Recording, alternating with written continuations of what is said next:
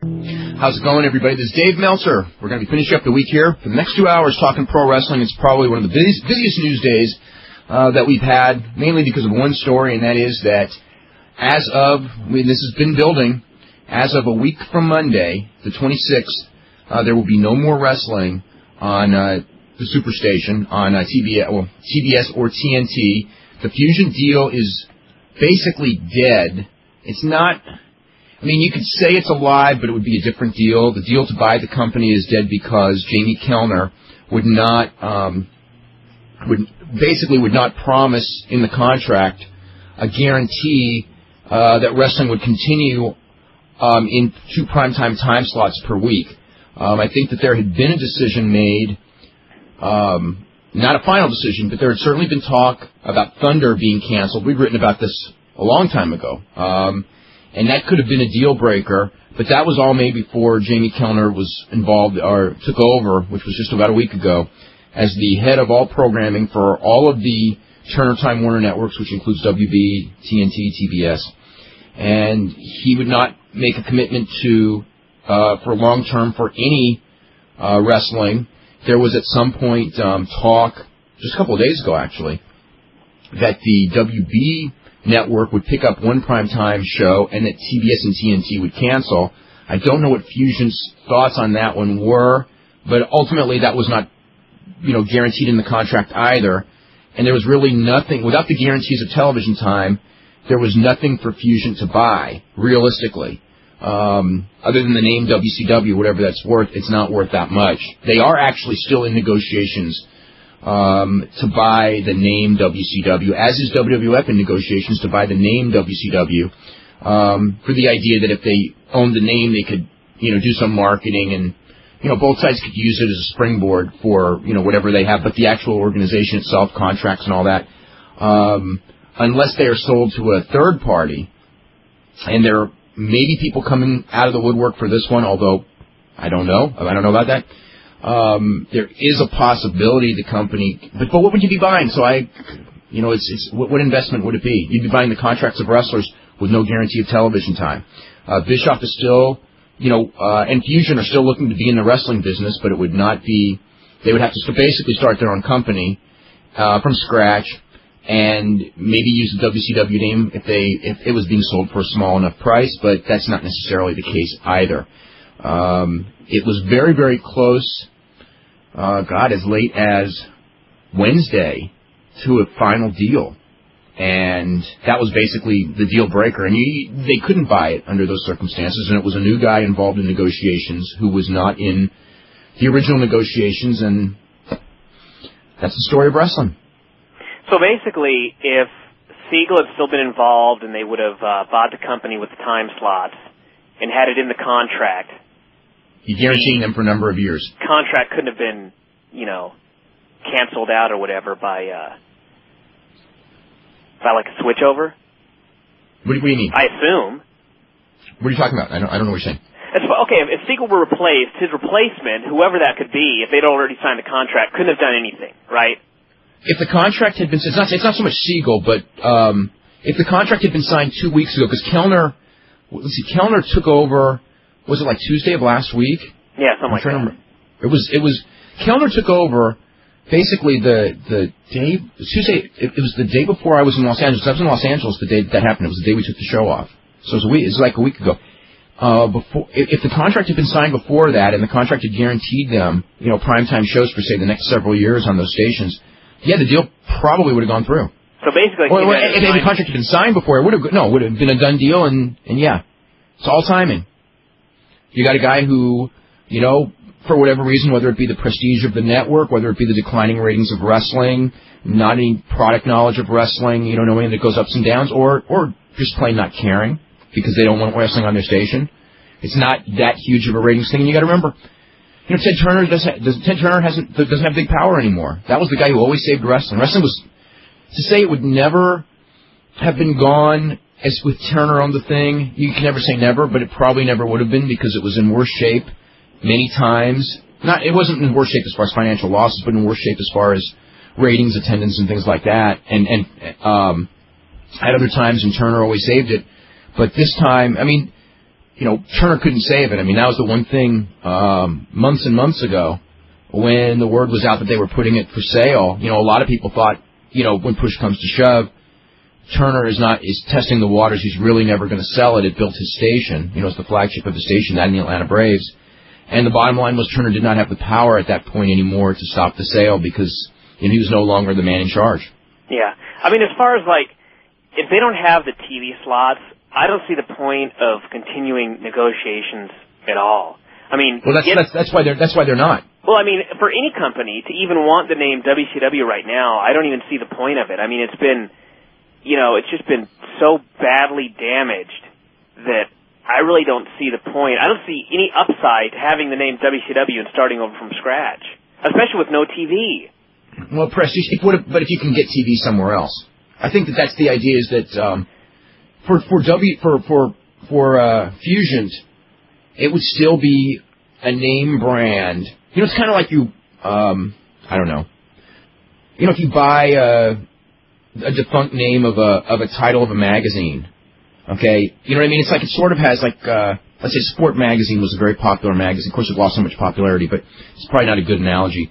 But in a magazine that, say, folded, and you bring back the magazine under the same name, even though it's new ownership, even after it's folded, there is sort of a thing Sport Magazine's coming back. You know what I mean? But what if the magazine had the stigma of being horrible? Oh, yeah. No, you're right. You're right about that. But the one thing is that WCW does have a name brand internationally. You know what I'm saying? Yeah. Where the stigma isn't that strong that it's horrible, and you can sell. One of the things where theoretically, if a Fox, because that's really it's really, to me, it's do or die as far as another company. Because you can't compete unless you've got national TV. Yeah. And Fox is the one because it's got worldwide, it's got worldwide stations basically, between the Sky and all that. And the one thing with with Murdoch and everything like that, and the News Corp and everything like that, it's a big enough company, and wrestling done well. The one thing wrestling has done well that even many of the major sports in North America don't have is it has the opportunity to be very, very popular almost anywhere. It translates very well into every culture. Like WWF is on in, whatever number of countries it is. It's very popular all over the world, and wrestling has always been. And American wrestling has one advantage over Japanese wrestling in that, for whatever reason, a Japanese wrestling product really doesn't play well, except in Oriental countries because of the, whereas an American product, just because of the American faces and stuff, does play well all over the world. I think people look, just like a hit television show in the United States, whatever a hit television show, like Baywatch or whatever, because that was like a big international hit, or Dallas way back when. I mean, that thing was huge all over the world, whereas whatever the number one television show is in Japan right now, and I have no idea what it is, outside of Japan, nobody knows what it is. Yeah. They just don't or Japanese movies don't come here, but our American movies go everywhere. And it's the same thing. And that is the one thing that of course it's got to be a good product. It's got to have marketable guys. Some Mickey Mouse product, in all these countries, it's not going to get any attention because they got the WWF. You got to have a competitive product. That's way easier said than done. Yeah. But I'm kind of going back and forth on whether I would prefer WWF to buy the name and just some of the top guys to do the interpromotional angle and then absorb them, because the bad thing would be obviously you'd have the monopoly, and but the other way I'm looking at it, you're gonna have it either way. Yeah, you can have it either way, but the other way I'm looking at it is if you're going to have a monopoly either way, you might as well have WWF buy it, do the interpromotional angle for the month or whatever that Vince can handle it before he absorbs everybody, make some money, and then everybody that was not purchased, they're still going to be free agents, and if someone else wants to start up, there's a bunch of guys there to get. The only problem is you wouldn't have the top guys like Goldberg available because they'd all be under WWF contract. I think... for the long term of wrestling, it would be better if the Goldbergs, we're still free. Are free agents, so somebody could use them as building blocks for a new company, especially Goldberg more than anyone. Yeah. The Hogan name is a big one in this, is a big pawn in this one. And the other big name is the Goldberg name because, again, that's a name that the big television executives know. And it means something because you got all that media publicity. And if you go, well, we got Hulk Hogan and Bill Goldberg, it'll mean a whole lot more than saying we've got anybody else. I mean, whether you say Kevin Nash or Scott Steiner, those names mean nothing. Mm-hmm. Now, how would the legalities work as far as after the 26th? I assume that the company would just keep the guys under contract and not run any TV or any events or anything, right? For right now, while they're in the process of selling, yeah, because if they think that they can sell it to someone else who comes out of the woodwork, no one's going to, here's the thing, without the guarantee of television, all these names mean nothing. Yeah. You can only sell it directly to a television station because any middleman, unless he's got guaranteed television, having all those names, there's just nothing, you're not buying anything other than a bunch of expensive contracts. Yeah. Because if you got to go and pay for your TV time too, there is no way. And I don't really want to compare like the WCW guys to the ECW guys or anything like that, but if you look at like, if a company were thinking, well, we'll buy all this talent and just tour. If you look at like the shows that these former ECW guys are working right now, they don't draw. I mean, you're not gonna buy all these names and think you'll just do touring and make some money off it. It's not gonna work. Not without television. No, there's no way. And even with television, there's no guarantee. I mean, the only guy, for the last couple of years, the only guy who's made any money touring is Vince. Yeah. The cost of touring has gone way, way up. I mean, I don't know what the break-even is for a WWF show.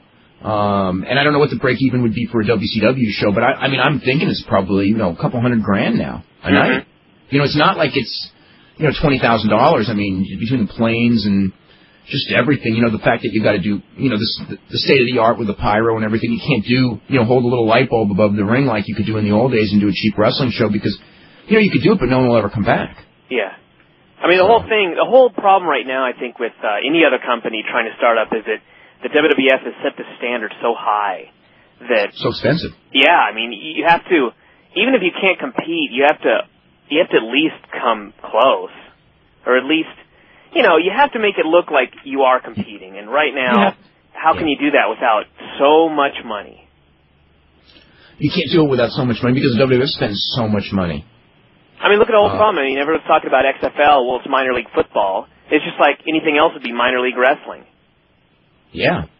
Unless you had a billionaire behind it. Well, I mean, the XFL is basically the ECW without the cult. Well, I would say I don't want to say without the cult following because the XFL does draw well in some markets they draw very well. Mm-hmm. But it's the basic ECW. It's a whole bunch of new ideas, some of which are good, some of which are bad. But ultimately, the average sports fan, or television fan or whatever it is, just doesn't have any interest in the product. Yeah. Because it's not the big one. Just like the average casual wrestling fan, like my friends who are wrestling fans, they were aware of ECW, but they never had any interest in it. When it was on Friday night on TNN, I mean, if they were sitting there at my house watching it, they would enjoy it. It's not like they didn't like it, but they would never watch it on their own, and they didn't really care about it. Whereas, Monday Night Raw, if it's not football season, they'll watch it. If it's football season, if it's a bad game, they'll watch it. Or you know what I mean? Yeah. It's just one of those things that you consider doing. Mm-hmm. And that's how you get your TV ratings is from those people, not people like us. I mean, if it was people like us, there would be, many, many different wrestling companies going around, and they would all be thriving like Japan had. When Japan really had the business hot, let's say 4 or 5 years ago, and there were just dozens. Now they've got all those companies, but they're not thriving. But there was a period where, I'm thinking like 94, 95, 96, where you had. I mean, it was so great in Japan where you had all the different styles. You had the lucha, with Michinoku Pro doing, being well. You had the hardcore with the FMW. You had All Japan with its style. You had New Japan with its style. You had the rings and the UWFI. You know what I mean? It was basically something for everyone and something that casual fans knew about and the hardcore fans. I mean, they had nothing to complain about because anyone who, didn't like one style. If you were impressed with one thing, you could find something else. That's right. I always say that about the situation now, but now, I mean, if you're really a strong fan and you complain, I go, you still can find tapes because there is every style out there, but it ain't going to be in this country. Yeah, it's not going to be. I mean, now it's tapes. I mean, it's like there's one alternative, and it's this, I enjoyed SmackDown last night. I mean, it wasn't as good as Raw, but I really enjoyed the WF product. There's things that really entertain me. I mean, Regal last night, when he did that line about, I need an interpreter. You know what I mean? When they were doing the two accents. I mean, that was really, really funny. Just unintentional funny things. Just awesome. What? They're top of the card. I mean, it wasn't even like another excellent main event. Yeah. Austin Angle. You know what? Austin was. I mean, we all know how good Angle is.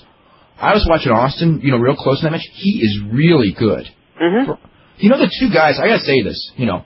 I don't know what it is about Austin and Rock and why people knock their ability, and they're not the two best workers in the business. They're the two most over guys in the business. But they're not Hulk Hogan, and they're not, like Roddy Piper in WCW or Sting or something. I mean, these guys have great matches all the time, and it's not the other guy always carrying them. And I know Rock's offense is basically just punch, punch, punch, punch, punch, but he's got great timing. It doesn't matter though. That's what he needs to do. Yeah, he has great matches. Yeah, he doesn't put his body at risk, blah, blah, blah. I mean, I know Rock's not the greatest worker in the world, but he's a damn good worker. And Austin, for all the injuries the guy has, he's 36 years old, he's got millions of dollars, although not as many millions as before because of the divorce, but he's got millions of dollars in the bank. He's over whether he works hard or not. I mean, I give him credit for that match last night. One thing about Austin, too, is, you see a lot of wrestlers that have never been injured that are still hesitant in the ring. And this guy broke his neck, and he's not afraid of anything.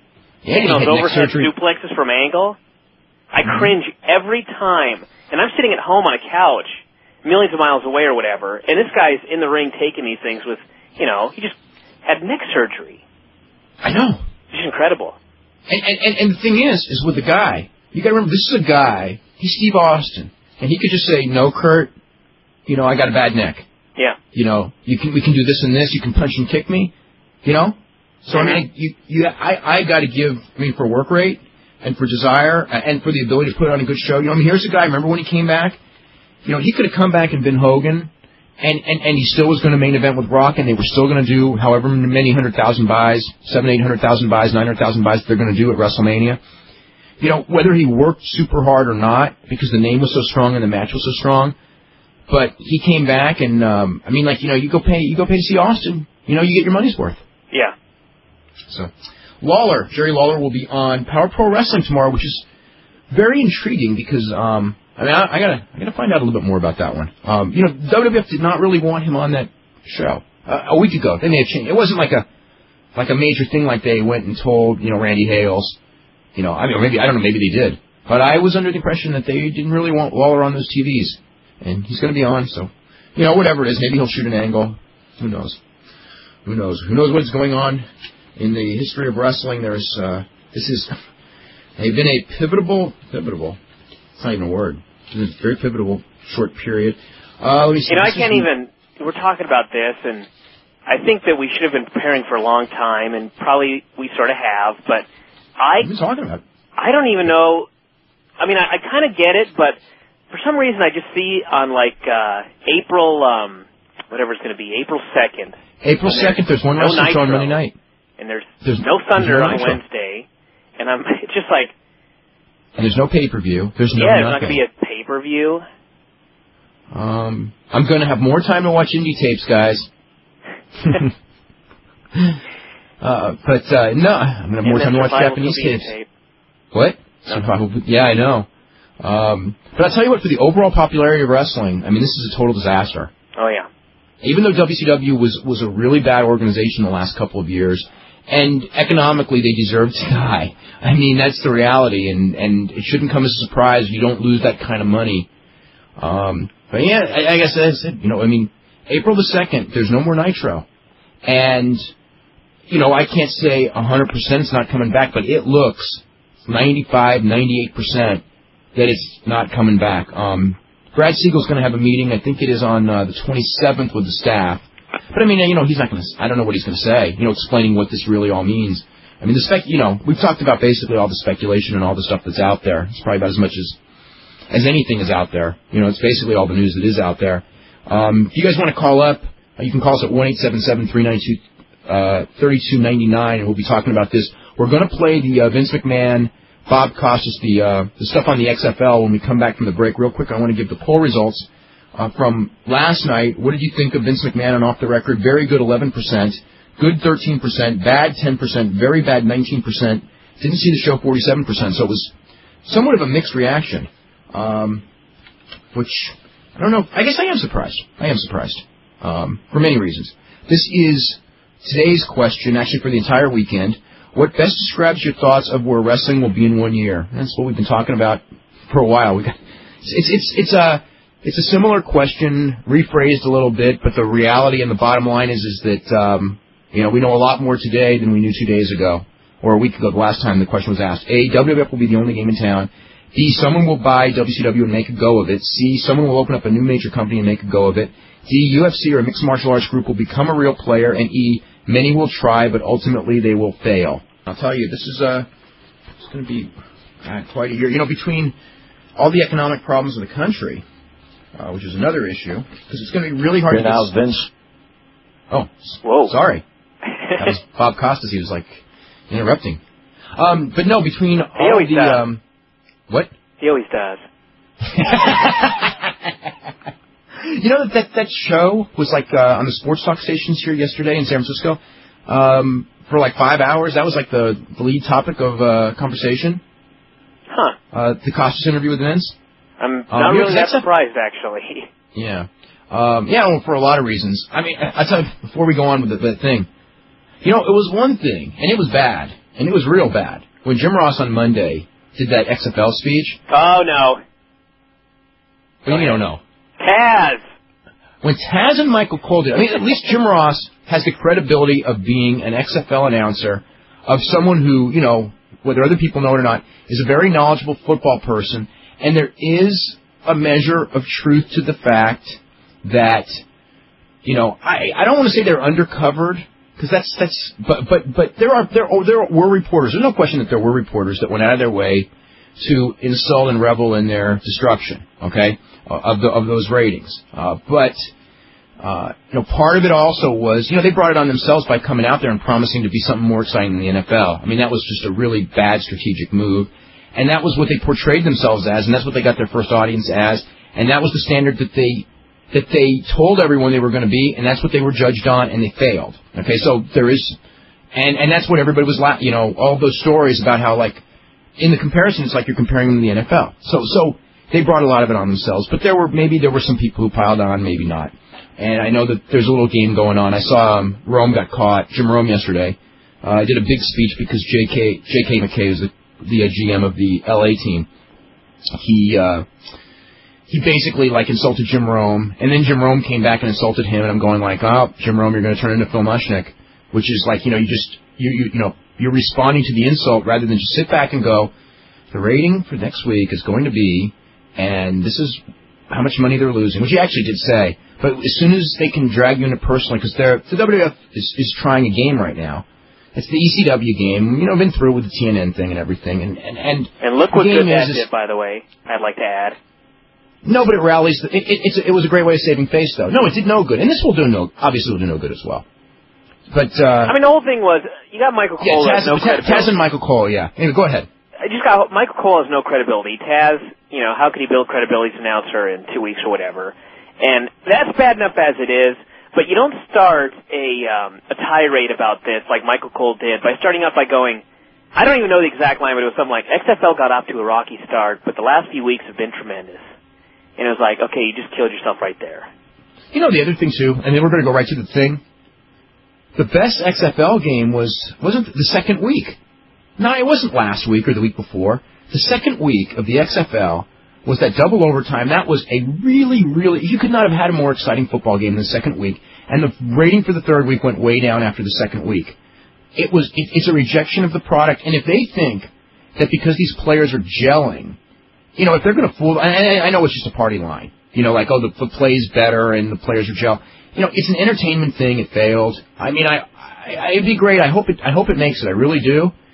But, if they have a double overtime game next week and it's really, really exciting, that's not going to turn the thing around. There's a perception that by coming off as crybabies on wrestling, which is, believe me, what they did last night, that's not going to serve their purpose. The only thing it's going to do is it gives them an excuse when they fail. And to me, it's by doing that, it's almost like it's what Paul Heyman did. You know, it's like, I know I'm getting kicked off this station, so I'm going to turn because my ratings are not high enough, so I'm going to turn the station into a heel, and that way when I get kicked off, everyone goes, that heel station, they've been after him for 6 months. And again, not that Paul Heyman doesn't have a very legitimate gripe with TNN, because he does, but that thing, the way that they played that angle, I mean, it was clearly a very calculated thing to save face from day one. I mean, as soon as he did it, we were talking about it on the show. As soon as he started that angle, it was a calculated thing to save face because he knew he was going to lose the network.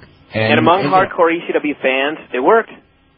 Yeah, and that's what I think what Vince is trying to do is among, it's really going to be hard to save face if this thing fails, but among, with WWF fans, the hardcore Vince's God fans, but among those fans, if he can create an enemy in the media killed this league, and the enemy media, and Phil Mushnick killed this league, that's his way of saving face when the thing inevitably goes away. Mm-hmm. So it's a game. Anyway, let's go to the Bob Costas XFL with Vince McMahon. Here now, Vince McMahon. Thanks for coming, Vince. Pleasure. XFL ratings are down 75% from week 1.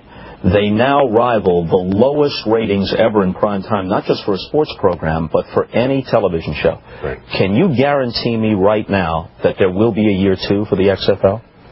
Can I guarantee you that? I can't guarantee you that I'm going to be breathing in and breathing out after we leave the studio. But you're pretty sure about that one. Yeah, and I'm pretty sure about the continuation of the XFL in one form or another. Does that mean on network television and on NBC in year 2? I would like to say so, yes. NBC has been very supportive. I think that the difference here, Bob, is that people have to understand that when you start a league like this, I mean, this is not the easiest thing to do. I mean, let's face it.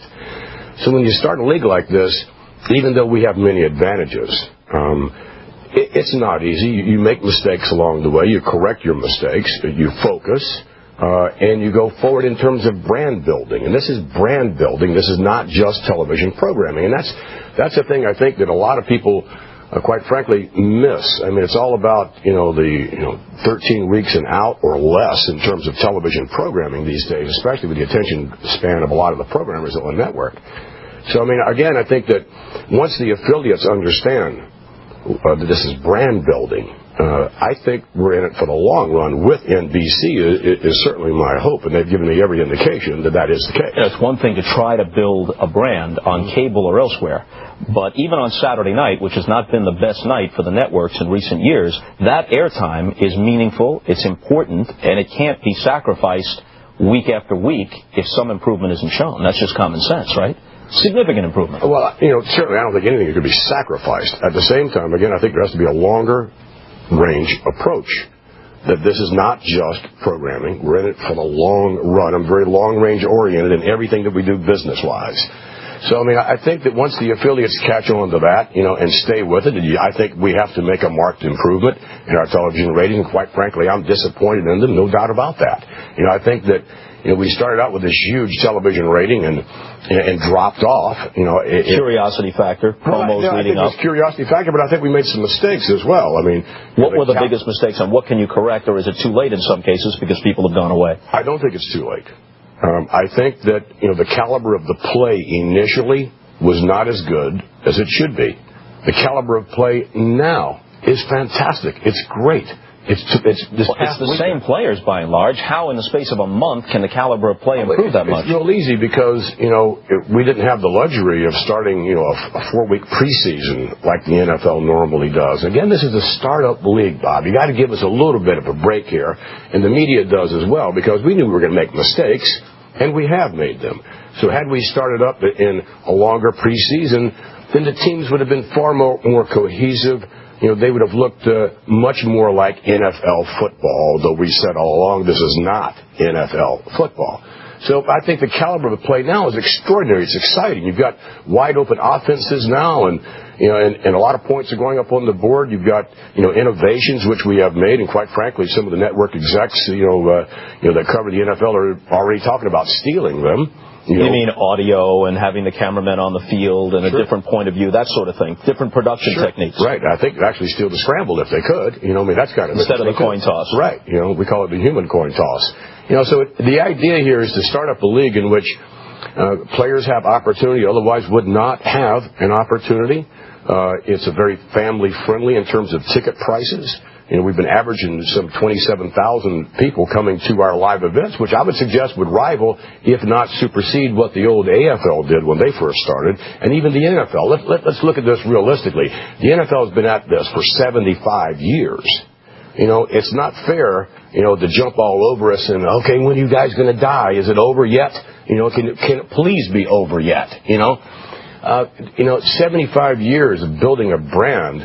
You know, and the NFL is where they are now, more power to them. I think they do some things wrong that we do right. And I think that it's going to take a little time to build our brand. And you can't do it in 1 year's time. It's unrealistic for anyone who wants to partner with us to think that you can build a brand in 1 year. What about this analysis, which seems pretty much on the money to me? It's not WWF enough for that crowd, right, and it's not good enough football for the sports-minded crowd. It's neither fish nor fowl. People took a look, and they split. I don't think, again, I think that that's not necessarily unfair, what you just said. I think our research indicates that the World Wrestling Federation fan likes his diet of WWF entertainment in its proper form. I think that in terms of a football fan standpoint, they like football. I don't think that they mind any of the rule changes that we've made, any of our brand of football and bringing the game closer to the fan. The in-stadium experience is off the chart when you come to an XFL game. It's off the chart. You're really almost on the field. You feel so close to the play. So these innovations are fantastic. I think that again, the caliber of the play more than anything else, we weren't quite ready to play the kind of ball that we are currently playing. And it's my hope that that the media, which has been, I think, somewhat unfair, in jumping all over us and asking for this damn thing to please go away. I think it's unfair when you consider the caliber of play that we have now. All I'm asking you is just take another look at it now and judge it on its merit or lack of merit as it relates to football. You came to this with plenty of power, with expertise from a certain area of television and entertainment. Mm-hmm. You came to it with celebrity, but in most people's minds, not with prestige because of the type of programming you're associated with. On the other hand, NBC has prestige. They risk not just dollars, they risked prestige. Do you think, is your sense as you deal with the people at NBC, that they're feeling the heat on that front? Oh, I think they're feeling the heat. I mean, again, I think that the media made certain that they're feeling the heat. They're asking Ebersol, please get the hell out of this thing, And Dick is a stand-up guy and a friend of mine, as you know, for many, many years. Bob Wright as well. I think that they're in this thing with us, but at the same time, I don't know how much heat they can take, and I don't know what prestige means anymore, because, again, when you think about brand building, I don't think the XFL has hurt NBC in terms of prestige. How? Because they've been associated with me individually, or, the smear, if you would, of World Wrestling Federation Entertainment? I mean, is that it? I think there's a general perception that while the XFL doesn't go anywhere near where the WWF goes, that it's a low-rent form of television. Have you seen any of the games? Tell me what is low-rent. Not so much within the games. The pregame show, especially week one, was one of the most mindless things I've ever seen. We don't have a pregame show. Week one, there was a pregame show. We don't have any pregame shows, which is one of our problems. No, we've never had a pregame show. What was the pregame show that aired in Los Angeles, in New York, and in other markets a half hour prior to the first game? A local thing that the NBCO&Os put together, of which we had nothing to do with. But it left the impression in many quarters that this was a low-rent deal. And I'm sure that NBC is hearing it from affiliates, from station managers, and from some portion of the audience saying not just that we don't like this, so we prefer to watch something else, but that we're offended by this association. Well, if that's the case, then they have to do what they have to do, and just like you do, Bob, I mean, quite frankly, from my standpoint, I'm an entrepreneur. I'm what makes this company, I'm what makes my company and this country go round and round. I take risk, calculated risk. And quite frankly, if you go back to when we first made this announcement of the XFL, we didn't have any partners. We were going to do it all on our own, okay? So I think it is a viable business I think that that when you come to a live event and you see all these young people in the stands having a wonderful time, I think that our television ratings are going to build back. I think that we may throw a few things in there to get them back in terms of promotions and things of that nature. And we're going to have to do that. We're going to have to spend some money, that we otherwise may not have to spend. We're going to have to convince the media, quite frankly, to cover this for the event that it is, not the perception that you, as an elitist, in my point of view, or others would have about it ain't low-rent football. I'm sorry.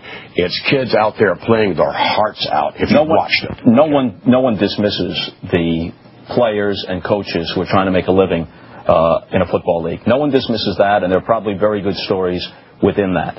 There is an association, though, that in the minds of some is a plus. That's what brought a lot of that 10 rating the first week. People saying, well, I'll take a look at what Vince McMahon has cooked up, and I saw the promos. There are others who are put off by that. You bring both positives and negatives. Who's put off? And in what way? What have we done? What have we done in anything with the XFL? What, we have cheerleaders? We said right out front we were going to have cheerleaders, nice-looking ladies that you were going to get to know, unlike the NFL, sort of has them but doesn't have them kind of a thing. If nothing else, we are brutally honest about who we are and what we are presenting. But there isn't one thing in that game that I know of that we've presented that's salacious in any way. If the ratings don't turn around, will you be tempted to make it more salacious? No, we just did that. We just did, as a matter of fact, you showed the clip at the top, of some sort of thing whereby we were going to go into the Orlando Rage cheerleaders' locker room. Right. Okay? It was a spoof, all right? And the guy hit his head, couldn't get inside, and right. You tried to revive him as he lay there in the court. Right, and we said it was a blatant attempt to increase television ratings. As promos all week long. That's what we said. And it was, but we were winking at our audience. They understand what we're doing. And I believe it's the quality of the football that's going to bring viewers back. If you could be guaranteed that it would increase ratings, would you fix the games? What a ridiculous statement. It's not a statement, it's a question. It's a question. I beg your pardon. It's a question. No. It's either football or it's not. Now, if it's entertainment, then no different than I did, a long time ago, when my predecessors tried to pawn off that wrestling was sport years ago.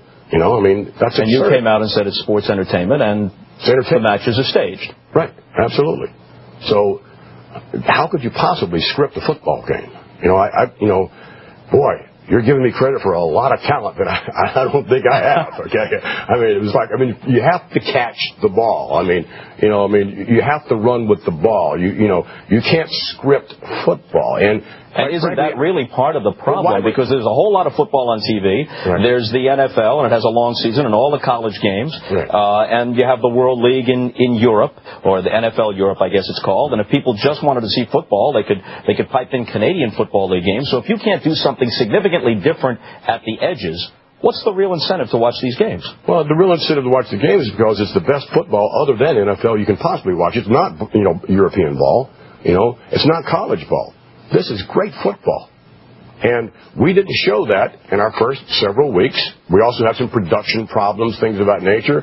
We also had the wrong announcers out there. That's part of our problem as well. We've corrected production. We've corrected announcers as we're going forward. Are WWF announcers the right announcers for football? No, they're not. No, they're not the right Will you be able to get top-flight announcers? Because I know within the business, and this is not from people necessarily who wish you ill, but within the business... Well, I'm sure there's no one who wishes me ill. Well, I'm sure there are many people who do, but I think some objective people... And why would they wish me ill? Tell me, why did they want to wish me ill? The show's only an hour long. There are many people, we'll get to it in a minute, who consider what you've done on the WWF, while successful, to be objectionable. We'll get to that in a minute. A lot of first-rate announcers are reluctant to be involved in this type of programming because they feel that it carries a stigma. Well, that it's not something that would look good on their resume. On the other hand, some established guys have done it, right, but many have backed away or would have no interest. So my question to you is, if you've got to get what you call the right announcers in there, what's your talent pool for that? We'll have to create talent. Talent's out there. You have to go find it.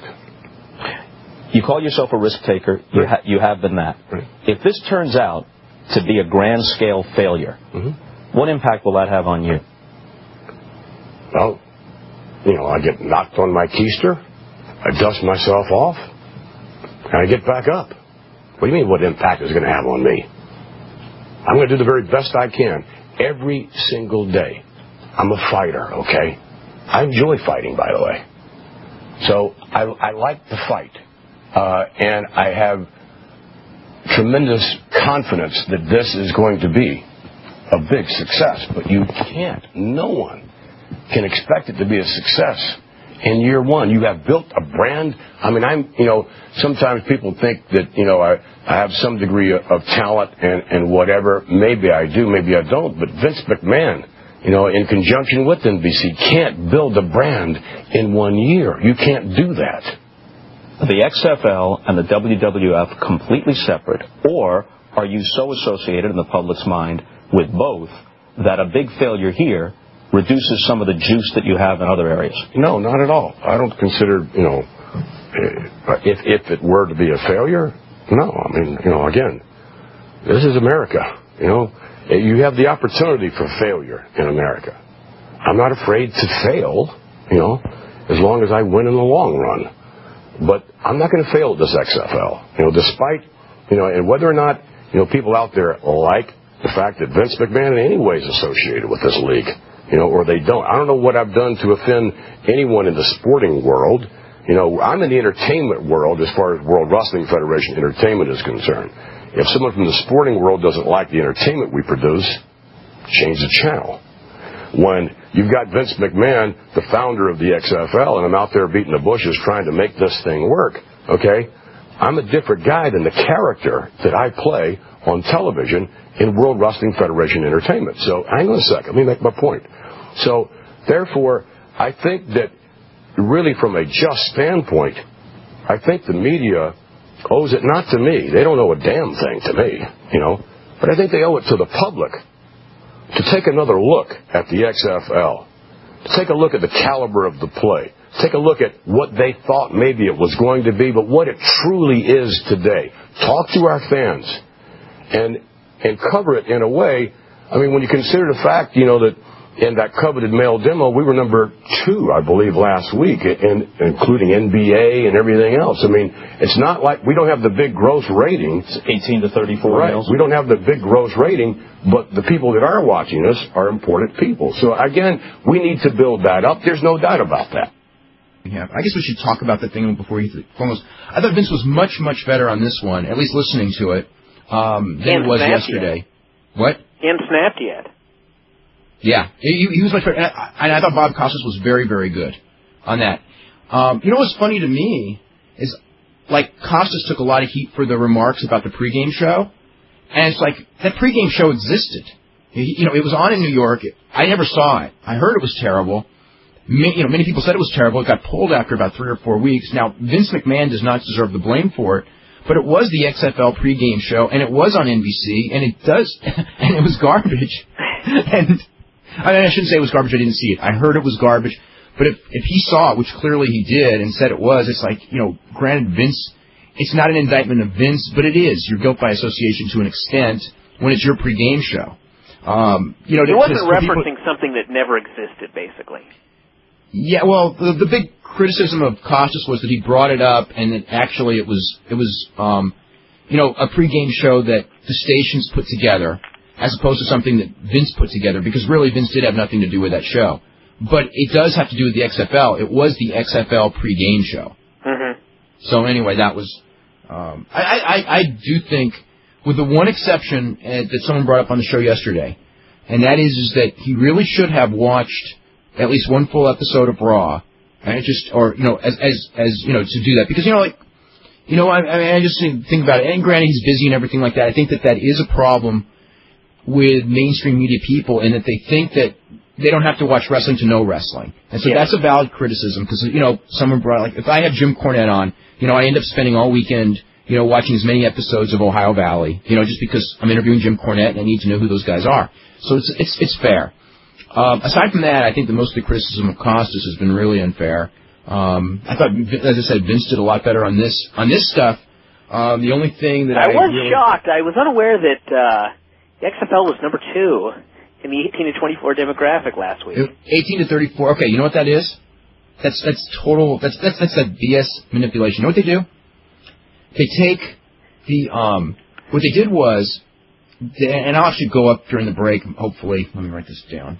Okay. But what they did was, the XFL. You know how they sell their ads as a group, as a network, right? Instead of as individual games. So when you buy it, you get the UPN, and that's why we always talk about the cum ratings every Monday or Tuesday.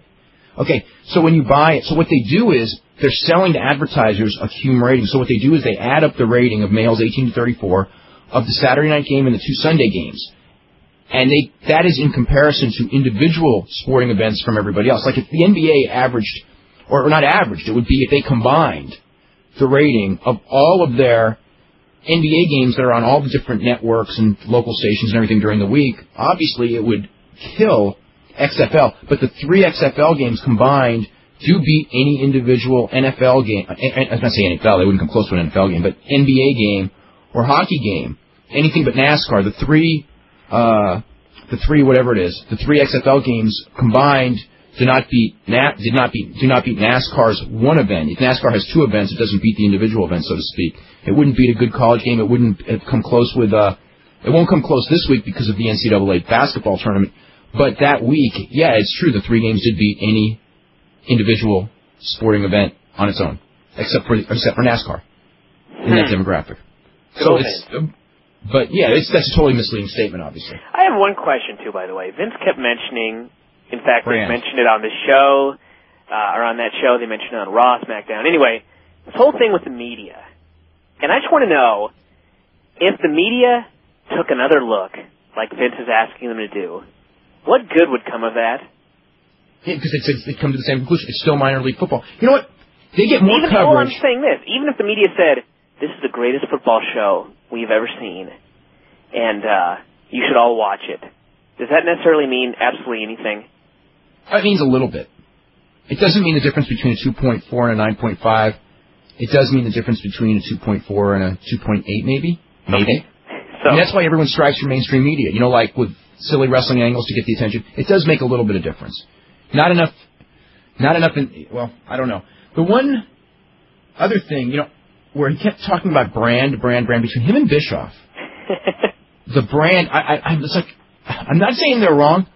I'm so sick of hearing it because that's what Bischoff with the brand names. It's like we're building a brand. You know what I mean? It's like I don't buy a brand with a negative stigma is being built. No. Whether it was WCW, brand name, it has a negative stigma. XFL has a very negative stigma. That's why the ratings drop every week. You know, if Vince's ratings started high, okay, dropped down like we all knew it would. Everyone knew it was going to be what it was the first week.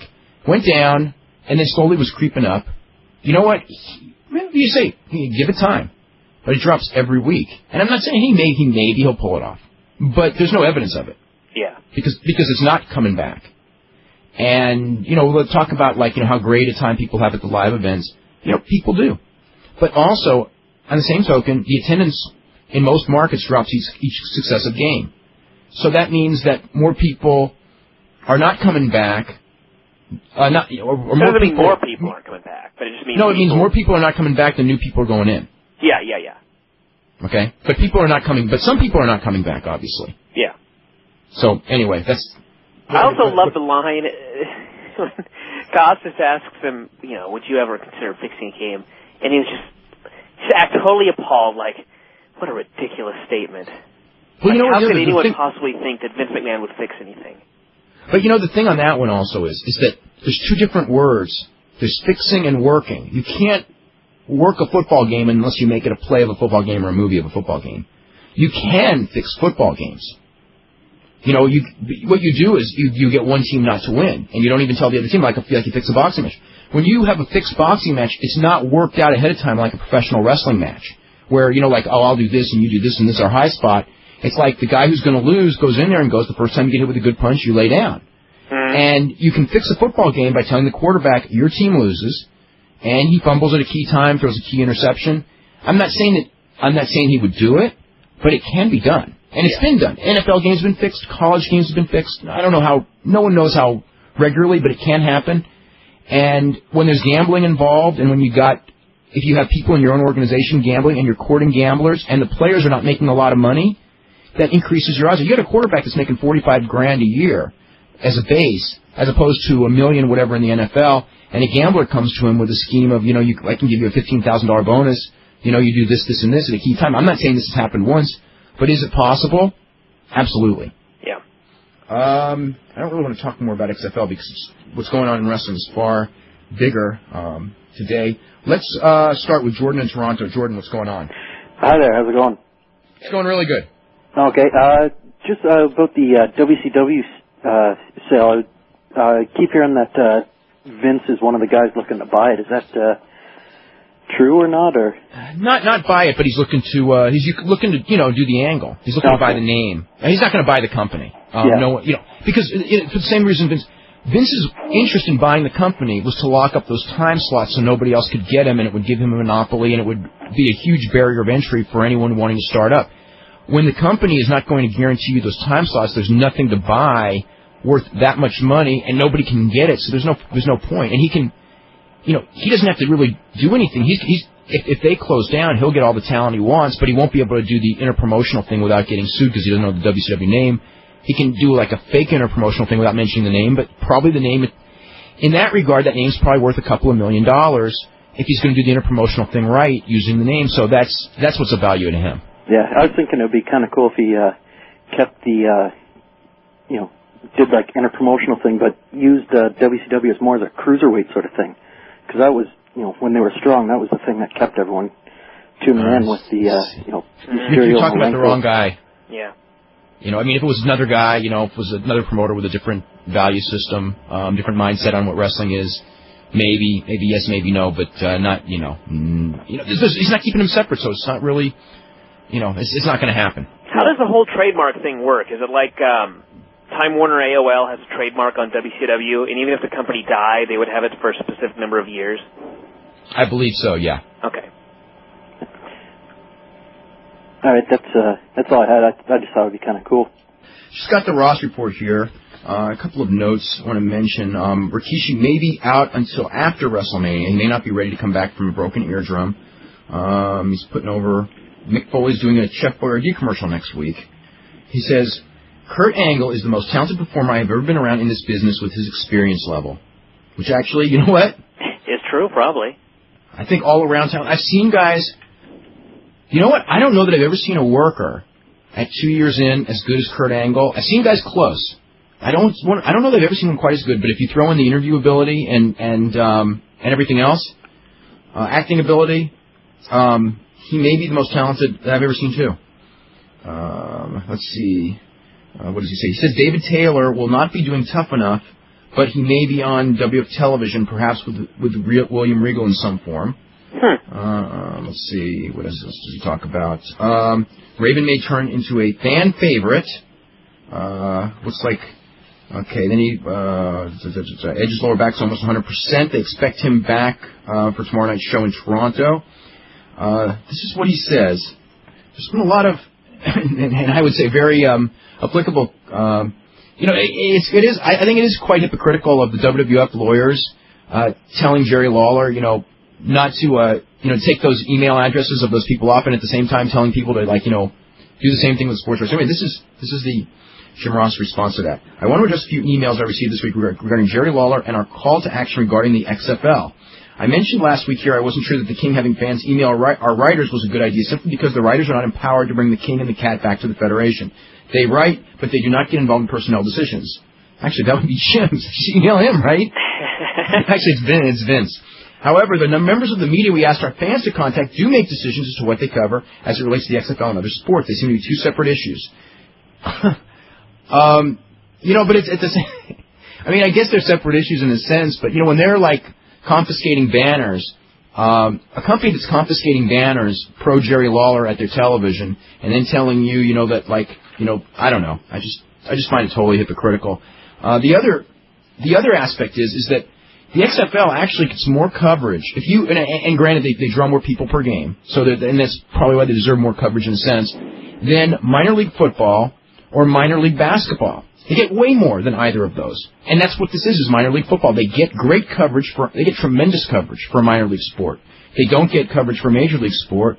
And the XFL games that I have seen get more coverage than what I would call low-level Division I football that draws anywhere from 7,000 paid to about 30,000 paid, depending on the market. That would be like equivalent to San Jose State, which is where I live.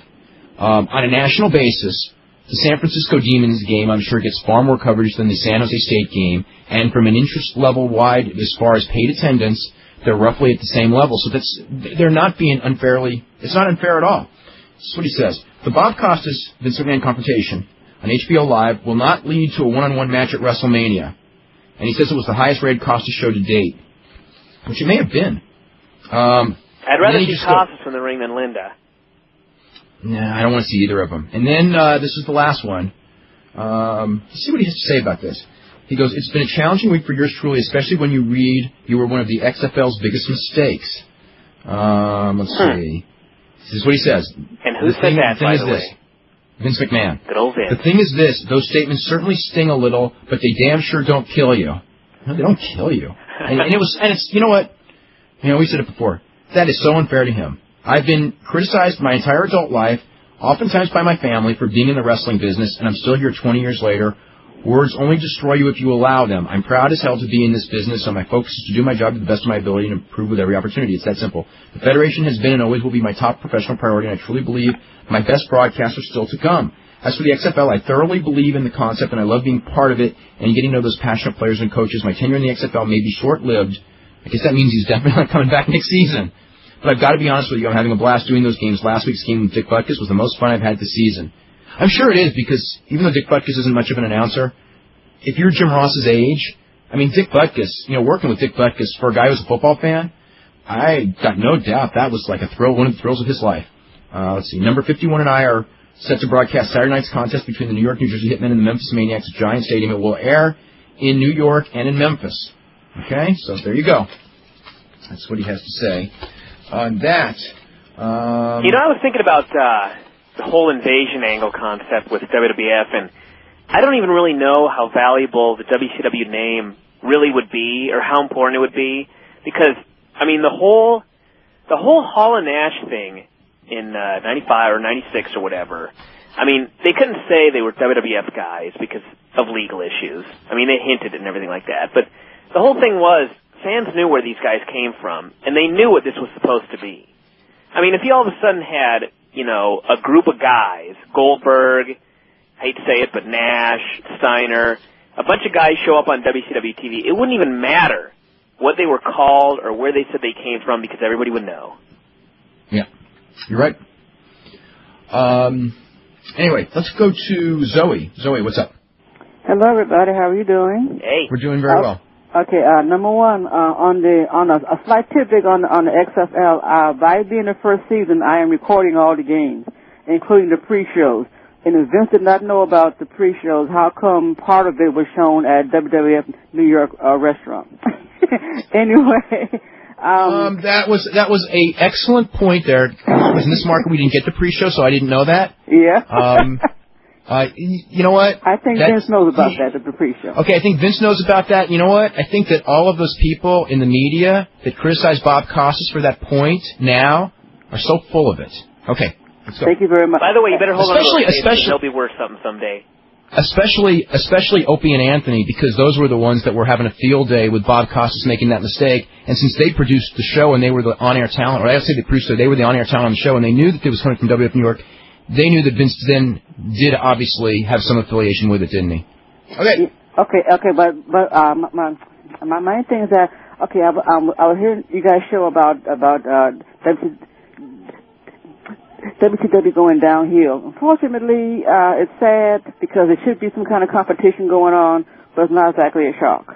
And when I listened to the show before last, I guess, involving Bischoff being interviewed, it seemed like he was going just to just lay low, but make everything the way it was before, meaning he would have all his buddies take care of all the booking and all that and give all the lower guys hardly anything at all, which means dumb ratings. So I think WCW, it's a shame it's going down the tube. It shouldn't be. I was hoping that Vince might buy it and that he would convince Turner to make it a spin-off, meaning I'm sure Vince, if he has Channel 13 to put WCW on for like maybe a day during the week or whatever, they would be more than glad to do so because of the success of SmackDown. But who knows? Maybe that might not happen. But I don't know. Maybe I'm hoping that Paul Heyman could be a spin-off announcer. The thing is, Vince doesn't want to produce more television. They're at their limit when it comes to the amount of television they can produce a week with money. They have to replace one of them. Yeah, I mean they're not going to go and send those guys out on another day on the road and do more television tapings. It would not be, because that would speed the decline of the business due to overexposure of the same product. Okay. Well, anyway. Okay, well then, and my last thing is that I got the last issue of the Torch. Surprised me. They had this thing on Kevin Nash and Wade Keller jammed Shawn Michaels and them about saying how the Eagles interfered with a backstage locker room and yada yada yada. That was the first comprehensive thing I read about how people actually felt about Shawn Michaels. Shocking, but very interesting to know that. But as for WrestleMania, I hope they do that pre-WrestleMania thing they did before last year. It was nice, and I did record it. And they're not going to do it. It's not going to be done. Our cable station here show a repeat, so I'll be seeing a repeat of it again. Yeah, they're not doing a new one of those. But it is going to be 4 hours long, though. 4 hours long, yeah, 4 hours of wrestling. I don't think they're going to have a long post-game. I think they're just going to have a lot of matches, and the main events are going to be given like 30 minutes. I think there's going to be 3 or 4 real long matches. The matches that, like if they do an Angle Benoit, they're going to be given time to have a hell of a match. And, obviously Rock and Austin, Helmsley's going to be given a lot of time, and that might be tough, but he will. Yeah. That's okay. And one last thing is that I was curious one day, and I called the LA Times and asked how come they didn't have any wrestling news. The reaction I got. Number one, lady, it's fake, lady. Why do you call and ask us about some dumb wrestling? It's fake. And I think I would quit my own job if they decided to have wrestling news in the LA Times. I mean, this guy went off. Well, it depends. If you call the sports section, I can understand their thoughts to a degree. If you call the entertainment section, they don't got a leg to stand on. No, but I did call the it's very, very popular. It's very popular. If you call the sports, they got a grade out. It's not a sport. Yeah. And it is. That's a valid excuse. I mean, no basketball player or football player could ever graduate from a wrestling school. They couldn't. Oh yeah, they could. Training. Yeah, they could. Yeah, they could. Yeah, they could. We had Bad News Allen here. Bad News Allen here said that wrestling was a piece of cake next after he did all that judo. I mean, it's not easy, but don't think that like a guy who's obviously if a guy's really, really tall or something, but like, Ron Reese graduated from a wrestling school. He's a terrible wrestler, but he couldn't play in the NBA either. You know what I mean? Yeah. But if you had Karl Malone. I mean, you saw Karl Malone in that one match. If Karl Malone had the training that an average professional wrestler had with his size and his physique and his charisma, oh come on, that guy would be a superstar or close to it. That's true too. And again, on your comment on Kurt Angle, I am surprised that Kevin Green's another one. So sad. That is shocking. Yeah, Kevin Green's another one. Kevin Green had no formal training. It's better than, a great percentage of the guys that are active today and most of the independent guys. But Kevin Green also had personality plus. Kevin Green, I don't think had a great personality, but, Okay, thank you guys. Okay, take care. Thanks. Bye. Okay, you're very welcome. All right, I want to hit some emails here. Sean says, if WCW folds, I think there will sure be a startup promotion that will open up jobs for the business. It will just be there's too much talent out there to not have jobs. Now, whether it's successful is another question. Oh, there will be startups. But I'm afraid, WXO startups, you spend a whole bunch of money, you buy a bunch of TV, and all of a sudden you're out of money in 3 weeks. You know what I mean? I mean, I've seen it one of the things Urban. What? Urban, exactly. I mean, I went through this thing with roller derby when I was a kid. And, when roller derby it's the same exact thing. There were 2 competing organizations. They had this big boom period. Then one of the organizations ran out of money, folded. One company had we went through this whole thing. Within a year, the big company that had all the talent, for all the political reasons, fell apart. I'm not saying WWF's going to fall apart in a year, but WWF will get stale. I don't have any doubt of that in a year, 2 years, whatever. And what happened after that was, there were all these people, all these skaters that were out of work, and people going roller derby was a real big deal 3 years ago. Let's bring it back. And there were revival attempts after revival attempts after revival attempts. I mean, we just had one, 25 years later. Mm-hmm. But they never made it, every single one of them. Not to say that wrestling's done for good, because I don't believe that either. It's just not easy. Let's see.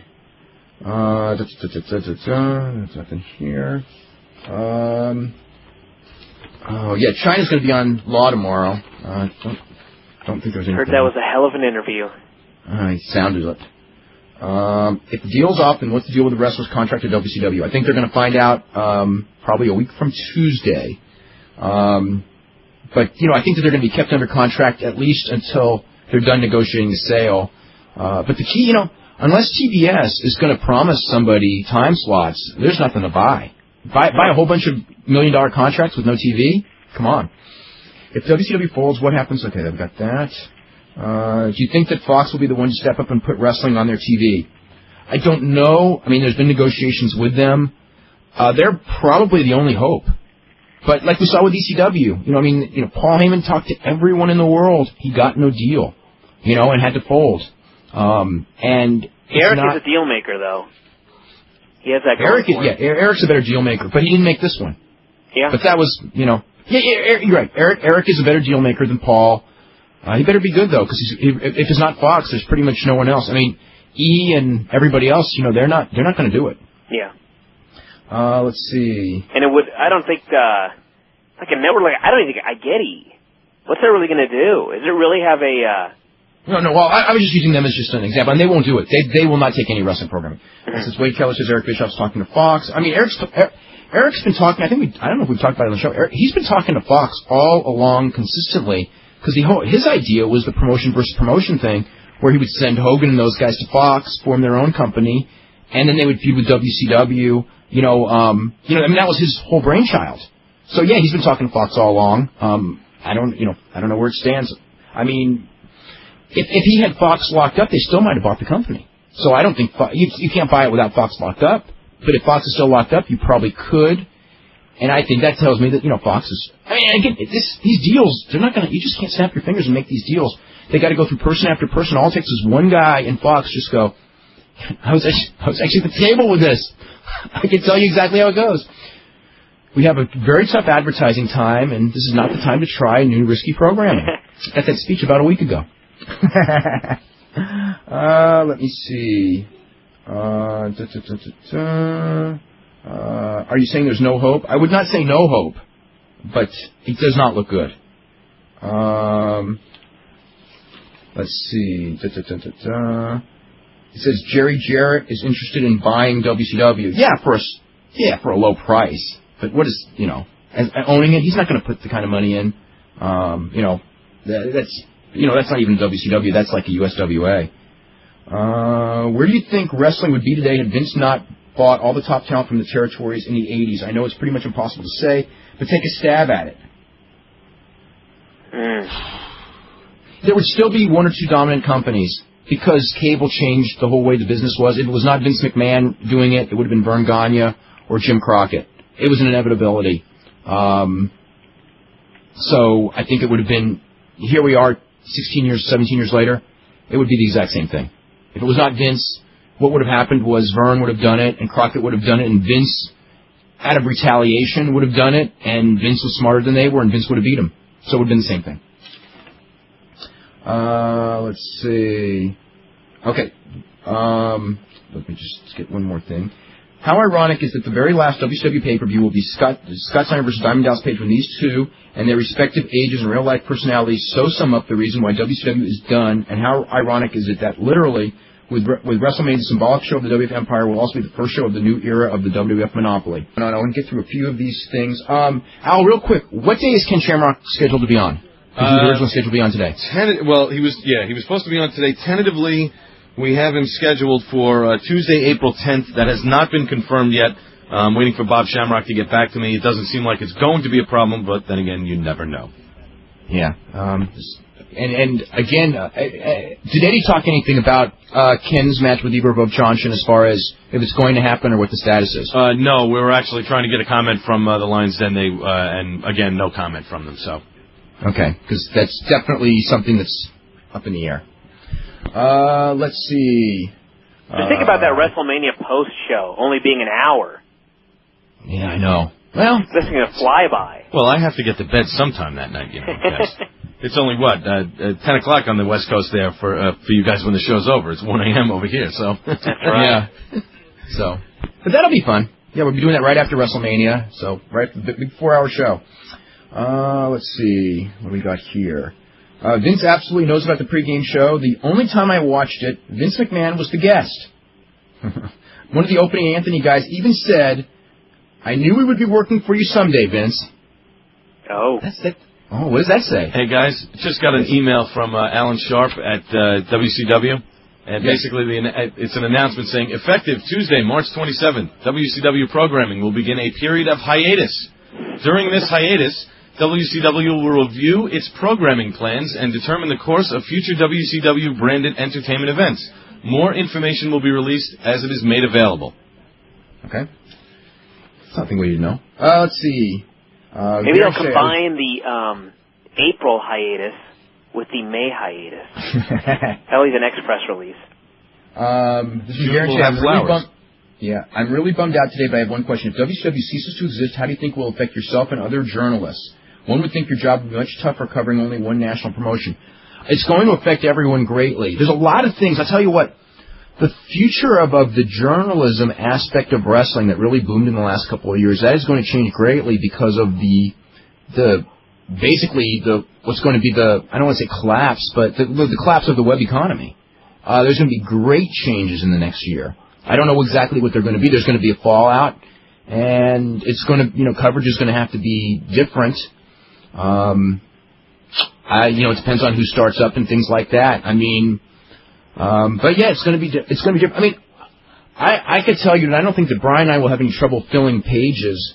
But there, it's a question. Are people going to be interested in all the various smaller wrestling companies and international wrestling companies, or only WWF? And if they're only interested in WWF, it's going to be a challenge. It says, why does Vince McMahon take everything Bob Costa says so personally? If he approaches the debate discussion, not a personal attack, he might have come off better. Sean Robinson says, low rent, blam. Vince begins the descent that carries through the second half of the Costa interview. Vince is like Satan in Paradise Lost, screaming in anger, demanding respect, broiling in egotistical denial. A sad anti-hero whose only grace is his indefeatable will, and even that is misdirected. It's from Mark, who says, the fact the pregame show aired on an NBC affiliate does not vindicate Costas in any way.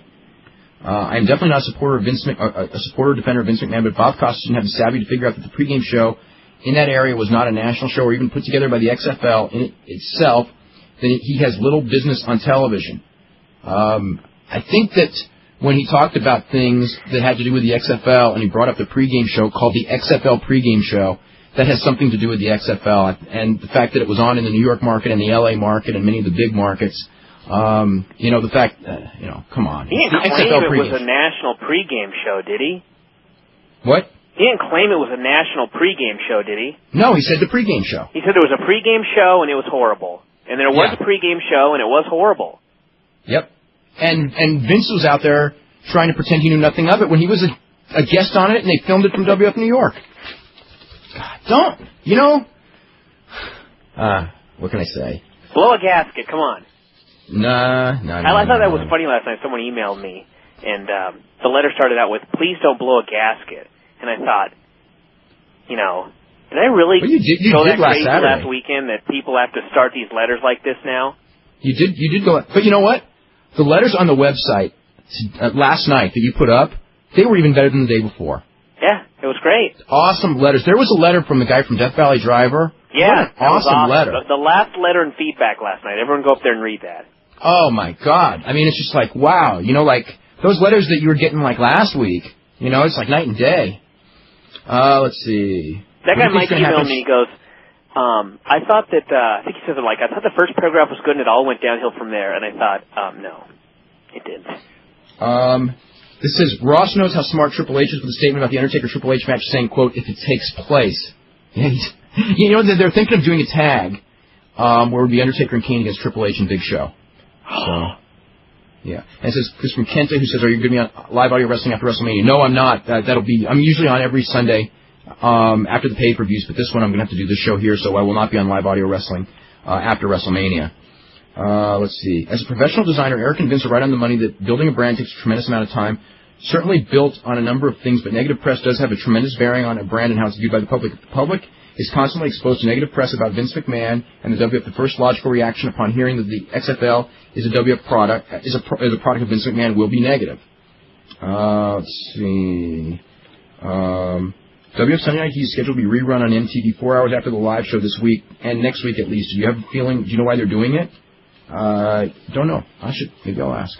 Because they rerun everything on MTV about 5 million times? Yes. Interestingly, Vince complains that he's interviewed by people who don't know the wrestling business, but then he won't let anyone who knows the wrestling business interview him. And this from Kyle goes, he's the number 2 promotion now. You know what the number 2 promotion is now is UFC. No question. They sold out the last show. They're the only one left on pay-per-view. They have no television. And they're the number 2 promotion. WoW sent out a press release recently. I wish I knew where it was. The WoW press release? They're done too. Yeah, it was basically, I think it said something basically like, we're going to be running reruns, and we're going to start running reruns. Pay for TV. So, they basically said we're done with, but we're going to start running reruns now. Yeah. We're not filming any new shows. Let's see. All right.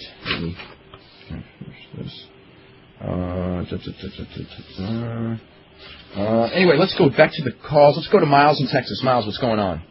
Hello? Yes. Miles. All right. Miles, what's going on? Yeah, I was just wondering, man, what do you think's going to happen to Goldberg? I mean, are they going to try to use him as a way to sell the company? Or are they going to release him and let him go and do his own thing, or will he just retire? He's going to be one of the bargaining chips. As long as they're trying to sell it, they won't. He will be the last guy cut. I will tell you that. Well, when he's cut, then you know that it won't be sold. When he's no longer paid, he'll go to the WWF. Right. I mean, he could reasonably, be pretty big in the WWF, and if they, but if he's going to be the last one released, he's going to be sitting on the sideline for what, 3 years? He'd be 36 by then. They're not going to sit there for 3 years waiting to sell this thing. It's going to be 3-4 months, or they're going to throw it. They're not going to be spending all the money on all these big contracts for that long of a period of time without just saying, okay, that's it, it's folding. They're going to do it as long as there's serious negotiations with serious suitors. They'll be willing to spend the money so they can get like a $50 million payoff or a $30 million payoff. But if it's like a $2 or $3 million payoff, I mean, the salaries are almost that much. So it's a business decision when there's no real suitors that are willing to pony up big money for this thing, and there may not be. But when that happens, that's when they will fold the company, and that's when these guys will all be free agents at that point. Well, if he does go to WWF, I mean, do you think they'd, really push him, or they just use him to put over other guys? I mean, I'm a big Goldberg fan. It's pretty much the only reason I put up with crap from WCW last year. It's up to a star again, because he hadn't even been a main eventer in WCW for 2 years. It's up to Vince. I don't know how they're going to do it. I mean, there's so many reasons that it could go either way. I mean, there's the reason of he's going to have to do jobs and pay his dues and prove himself theory, in which case he'll be dead because it won't work.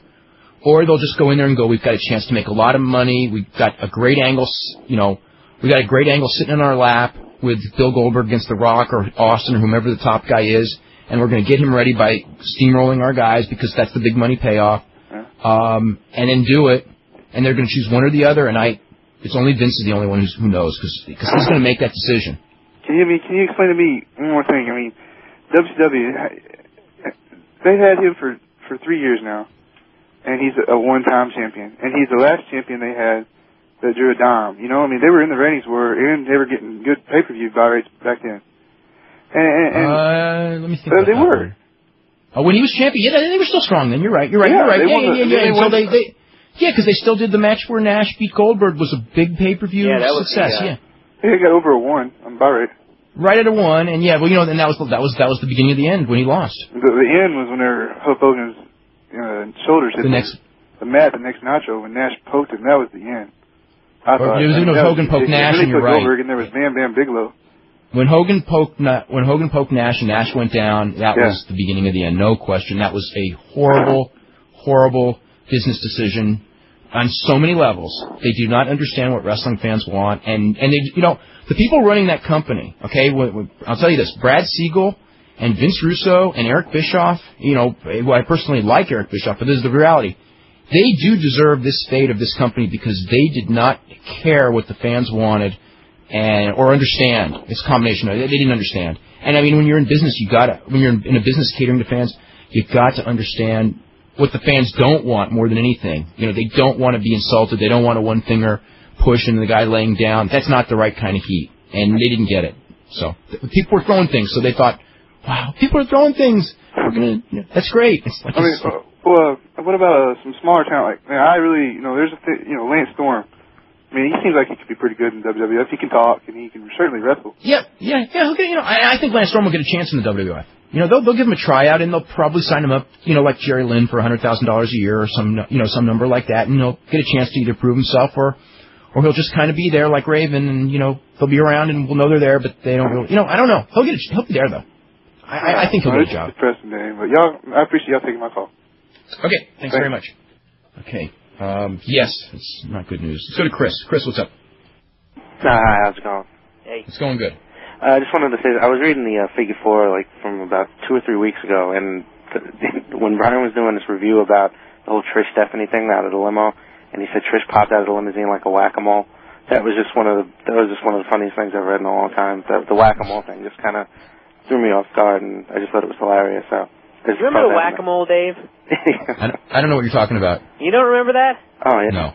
Oh, well. I like the carnival, the little things you hit with the big... The mallet? Padded mallet, yeah. Anyway, I thought that was funny, so I just wanted, I at least appreciated that.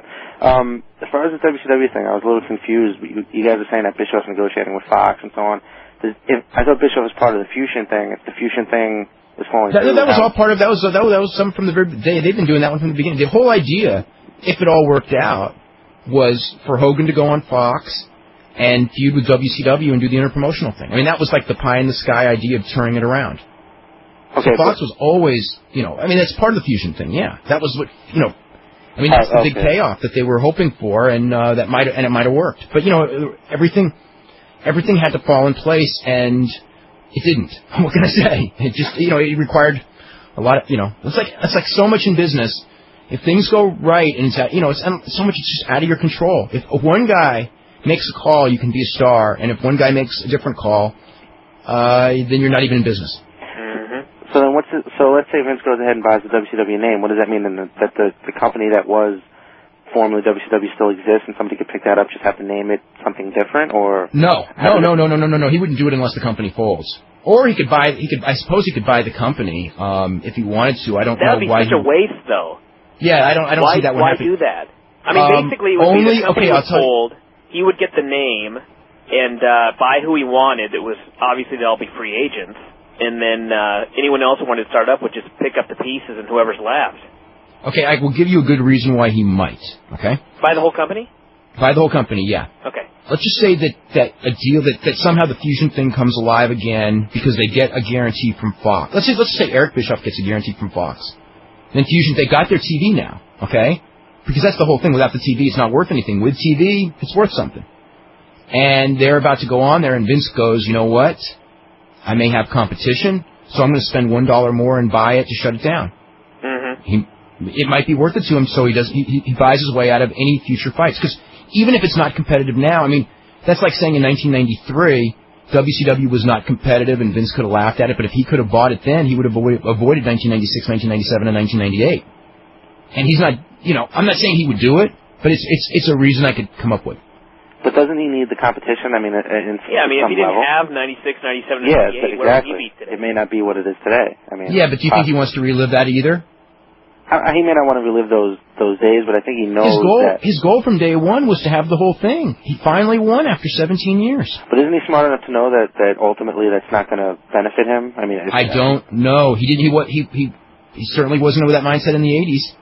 Sometimes it's like you think maybe this guy thinks that everything that happened during that period was just Vince. He had some great ideas. He made Steve Austin. Didn't matter what the other guys were doing. It was all him. Without them, he would be where he was today. The one thing. But here's the other thing too. If he doesn't have competition, yeah, you're right. But let's look at it a different way from Vince. I don't have competition. All these guys, when their contracts are due, they got no leverage on me to get a $500,000 downside. Yeah. They're gonna, you know what I'm saying? I mean, Vince will be so powerful within this industry if there's no competition, that power may be, worth having that monopoly to him. But he'll be powerful within the industry, but let's say if the industry does, start to deflate a little bit because of WWE. But here's the thing. Vince is very, very confident. Vince McMahon does not believe, I don't think for a second Vince McMahon believes that if WCW goes down, that the popularity of his product will go down in 2 years. I mean, and there's no guarantee that it will. I think there's a good chance it will, but I don't know that, if I'm Vince McMahon, I don't know that Vince McMahon is thinking that way. Vince McMahon may be thinking that, now that there's no horrible brand out there to ruin the stigma of wrestling, and it's all me, and it's all good entertainment on national TV, it's only going to get bigger, and I'm going to have, more top stars, and I'm going to make more money than ever. He may be thinking that, and he may be right. Yeah, I suppose that's true. But the other thing, another thing I sort of don't understand about this whole WCW situation is, originally when he was looking to buy it, wasn't the holdup that Viacom didn't want him to have the TBS TV, and that. Yes, and there is not, and that would not, without TBS TV, there is no holdup, but without TBS TV. But he didn't really, what Vince wanted? Vince wanted a barrier of entry to somebody else. He doesn't need to buy that barrier of entry, because the barrier of entry was, if he bought and got on TBS, nobody else could get on TBS, and that's the only other station of comparable size that seemed interested in wrestling, since USA clearly is not interested in wrestling anymore. So he doesn't need to spend a lot of money to buy that barrier of entry if Jamie Kellner has said, TBS and TNT are canceling wrestling. Oh, that's what I was going to say. I wasn't totally clear on the whole TBS television situation, because that's what killed the deal. Oh, so the decision was they wouldn't guarantee him the TV, and I think that the decision, without that guaranteed TV, what are you buying? Okay. Mm-hmm. So then, the TBS have they really lost a lot? I mean, because considering, even though they've had the lower ratings, aren't WCW programs still fairly, highly rated on TNT and TBS compared to yes, they are, but TV? you've got to remember that you can't. Okay, what you got to remember is that you can't sell advertising on wrestling at the same level of its ratings as any other programming advertising. Dave there? Hello? Okay, I think we lost Dave. Go ahead. Oh, okay. No, I was just saying that we had that discussion once before about how everybody kind of has this stigma about wrestling fans, and that the advertisers won't pay the same as they will for dog shows and tennis events, even if the ratings are higher for wrestling. But that it would just seem logical that if they're still drawing in the twos, and they have other TV shows drawing in the twos, that, but I guess that's the whole explanation there, that they don't look at us fans as being viable. Well, his whole thing was, if WCW is getting a 2 and another show is getting a 1, there's no point in keeping WCW if the advertising that it's bringing in is the same as a show that's doing a 1, and they can just replace it. Especially if it's losing, what was that? Especially if it's losing $60 million, Yeah, that's true. No upside whatsoever. But then the prospects of, another startup coming along, I don't see it being that great, because, even though they lost $60 million, if some guy has a lot of money and is out there looking to start a big promotion, as far as that would provide any kind of competition or potential competition to McMahon, then he would have looked at something like WCW or maybe even ECW, just because it was established and there was sort of a blueprint of what to do. If somebody's got a lot of money out there, I think there's a lot of guys out there with a lot of money looking to start a federation from the ground up. Whether they have wrestling knowledge or not. That's why I think this whole thing is just going to come back to hurt Vince and the wrestling industry, and obviously the wrestlers as a whole, because, like you said, nobody has any leverage now as far as McMahon goes, except for the guys that can go to Japan, and that's still not, that viable of an option for a lot of people. Well, my whole thing with the startup, and why I'm worried that there won't be another viable startup, is it's really going to come down to two things, and that is the TV slots and somebody that has a lot of money. Yeah. The whole thing, I was just looking at WOW, and it's like, you have this TV show here with a bunch of women in tight outfits wrestling. This guy's got syndication, he's got a TV show, but he lost $3 million in one quarter or whatever it was, and you would just need so much money to keep this thing going for a period where it could actually be built into something. Yeah, and think about this also with another billionaire. Are you guys there? Yeah, we're here. Okay, the other thing with WOW is that WOW wasn't paying any of the women any big money. Yeah.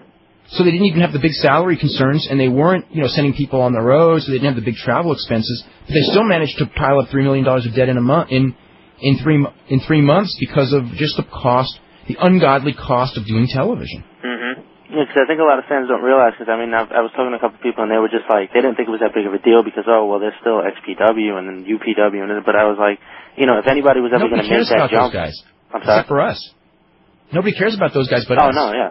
That's what I mean. I mean, if any company like that didn't have a lot of money behind it, that even if it was a good product or not, doesn't matter, because if anybody was going to do that, it would have been ECW, and look what happened to them. I mean, the other thing I want to mention is like, UPW is struggling, and they'll be the first ones to admit it. I mean, we had Rick Bassman on. With a sellout crowd, they may make 200-300 a show, and you can't count on a sellout every time you go out there, and they only run one show a month. XPW is losing tons and tons of money. So, I mean, it's like, it's kind of it's almost a vanity promotion for guys who want to be in wrestling in a lot of ways. So it's, you know what I'm saying? Yeah. It's not like anyone's making, for a company in the long term to be economically viable, it has to figure out a way to make a profit. And aside from WWF, nobody on a big level has figured out a way to do that. I mean, and the small companies, the only way they do it is through the wrestling. A lot of them make their money through the wrestling school gimmick, and the shows are lost leaders to expose their product to get new kids to sign up for the wrestling school. That's all pro wrestling here. That's how they make their money. This is actually clever, but quite sad. Do you think WCW will have a mock funeral for itself on Monday? This is from GP, who says the end for WCW was when they didn't put Ric Flair over at Super Brawl 99. Remember, it got a bigger buy rate than Austin against McMahon. Actually, it didn't get a bigger buy rate, but it was right neck and neck. I mean, they were close. It was Flair and Hogan and Austin McMahon, and by all rights, Austin McMahon should have gotten a much bigger buy rate because it was the fresh feud and it was a cage match and it was their first meeting, and Flair and Hogan had wrestled a million times, and they actually were like neck and neck, which said that in February of 1999, the companies, that's how close it was, and that's 2 years ago. It's amazing that 2 years ago, now if you put Ric Flair and Hulk Hogan on a buy rate, but anyway, because that angle and Ric Flair as a babyface were hot as hell. Obviously were, that buy rate proves it, you're right. And you can track the decrease in buy rates and ratings after that payoff, and they turned him heel. But then he ended up winning the title, so... But it was a heel. It was more nobody wanted Ric than not winning the title from Hogan. I think it was... It's not the title, you know what it was? It was the heel turn and the Hogan babyface turn. Mm-hmm. Really... even though the Hogan turn got like a big pop initially because it was, people were waiting for it, in the long run, like the Hogan as a babyface was something people wanted to see for like 2 weeks, and then that was it. And Flair as a heel was something that nobody wanted to see, no matter how good he could play the role. Just think about the 15 million different examples there are of times when something has gotten a great pop and everyone's just been totally snowed by it. I mean, Sid, we say it all the time about Sid. Here's this big guy. Every time he comes on TV or goes to an arena, the crowds just go crazy initially. But he means nothing. He has horrible matches. He doesn't sell any tickets or, spike pay-per-views. He just means nothing. But they pop big. Yeah. I know. God bless Sid, but... God bless. That's one of the worst things about wrestling is, I mean, you've got, when you're booking wrestling, and, very few people do it, when you're booking wrestling, you got to look at the paid attendance, and you got to look at, you know what I mean? You got to look at the real numbers. Yeah, you got to look at the numbers. You can't just look at, this guy gets a big pop, therefore we're going to put him in the main. A big pop and big ratings and big pop and big buy rates, they're not the same thing. I mean, Jimmy Valiant in the Carolinas would get a bigger pop than anyone coming out because he just had a great ring entrance, for that era. You know what I mean? That didn't mean that you could put Jimmy Valiant in a main event and draw bigger than Ric Flair, even if people, if they were both baby faces, they might yell louder for Jimmy Valiant, but he couldn't draw the money Ric Flair could in that era. The thing that's hard, though, is, if you were the guy in charge of booking WCW and you had all those responsibilities, you really wouldn't have time to examine everything as closely as you do. And at the same time, you could hire somebody. You could hire someone to do it. Yeah, but if you hired someone to do it, and you had this person, it's just like the survey that happened when Vince Russo was in charge. Well, there you're right. You'd have some guy going, look, this Sid, I mean, he's killing the ratings here. And they go, this guy knows nothing about wrestling. This is not what the fans want. And they just ignore it. Well, you're right about that, because they did have the survey before they were dead, and the survey told them that they should do exactly the opposite of what they did. So what happened? The guy who spent a year on the survey quit the company the next week because they ignored his results. They ignored the results. People saying that they didn't want to be insulted. Let's go to Mark in Connecticut. Mark, how you doing? Hey. Dave, I got quite a few points to make. First of all, great point on your first story today on the website about the cyclical nature of the business and the higher-up execs at Time Warner AOL not even bothering to bring in a wrestling person to examine the history and to advise them of the cyclical nature of the business. Well, that's what happens. The people who make the big decisions when it comes to wrestling are not wrestling people. They're people who own networks, and they have no wrestling background. They look at, they kind of hear 2 years ago, wow, wrestling's really hot, and now they hear now that wrestling's really sleazy and it's cold, and they don't want to touch it. That's right. That's what the advent of cable has done. Basically, it's brought in the executive who doesn't have the wrestling background. Second point, I want to clarify something about the contracts. Okay. And I don't usually preach anything as fact, but, take it from me, this is the same way in business or in a sports background. The only way the Time Warner can get out of paying the contracts if they fold the company is if they bankrupt it. Just because they fold the company up, the contracts will still be valid.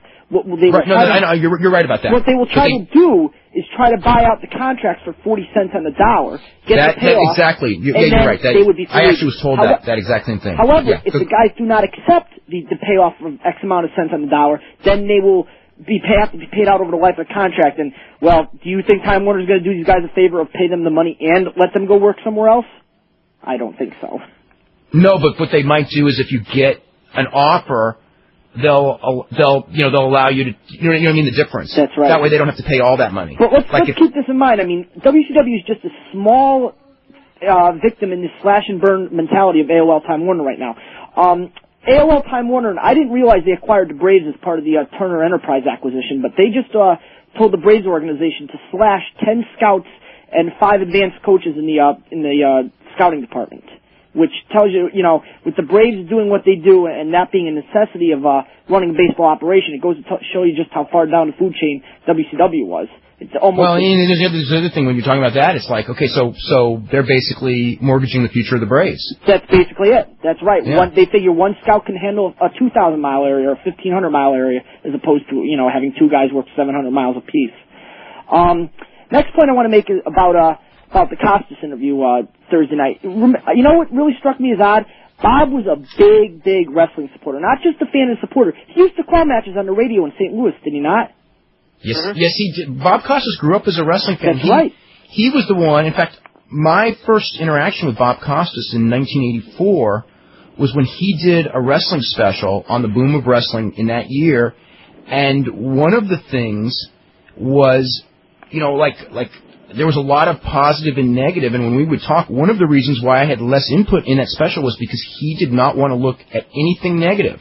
And that's why I didn't like his special. That's right. Was he would only look at the positive because he just thought that this was not a product that you take seriously. It was just fun. And then what happened was it was the Persian Gulf War angle, and he was supposed to be in that WrestleMania as a matter of fact. That's right. He was supposed to do the thing with Steinbrenner. That's right. He was supposed to be at WrestleMania in '91, and with the Persian Gulf War angle, all of a sudden it was like, wow, this is not harmless entertainment. They're exploiting, they were exploiting the troops and things like that with what Hogan did and everything. And it was just like, it left a bad taste in his mouth, and he pulled out. That's right. And he's not been a wrestling fan since. And the part of the reason that Bob is so passionate about his sports journalism is, remember, he's had an ongoing war with the owners of most of the major American sports for the last 15 or 20 years, with good reason. But I mean, I think he takes more of a, it's become a little bit of a personal vendetta, just trying to shout loud enough to be heard, which I don't think is ever going to happen, unfortunately. Mm-hmm. All right, just want to touch on 1 or 2 more points. Dave's personal request, and I think it would be apropos considering what happened today. I sent you an email a while back. I'd like to listen to the show you did from Long Island in February of last year. The WCW remote. I think, is there any way to get that up on the archives? I think in light of what happened with WCW, it might be an interesting listen.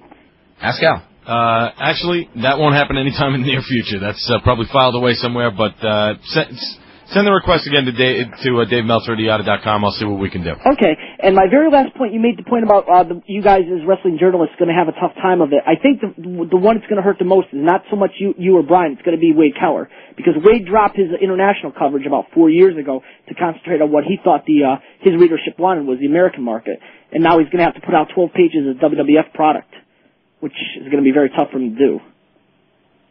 Any thoughts? Hello? Yeah, hello? Did we lose Dave again? I think we lost him again. Okay, yeah, I mean, I'm back right now. Okay.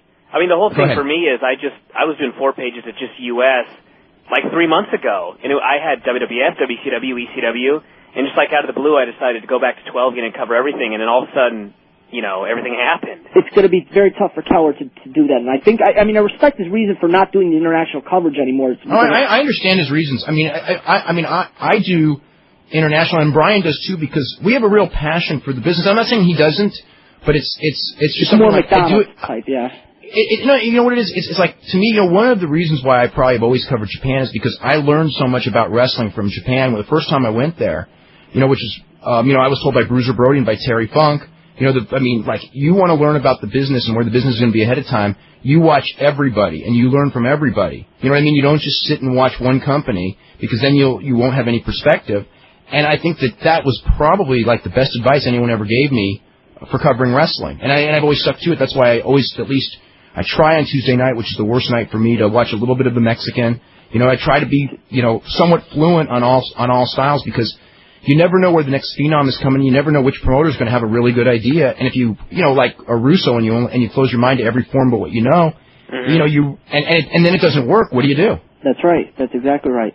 Well, I'll let you guys wrap it up. Great show again, and I'll talk to you guys soon. Take care now. Okay, thanks very much. Al, should we take one more caller, or do we got to go? Okay, I want to thank everyone for joining in today. I wish that we had a lot more time, and we'll be back. I want to thank Al and Bryan for all their help this week, and hope you guys all have a good weekend. We'll watch the last WCW pay-per-view, and we'll be talking about that on Monday, and I'm sure we will have tons of more news to talk about. I'm sure we'll be talking to pretty much everyone in WCW in the next couple of days, and maybe we'll see how it goes for what looks like the final week of World Championship Wrestling. The next 9 or 10 days. Anyway, we'll be back Monday at 5.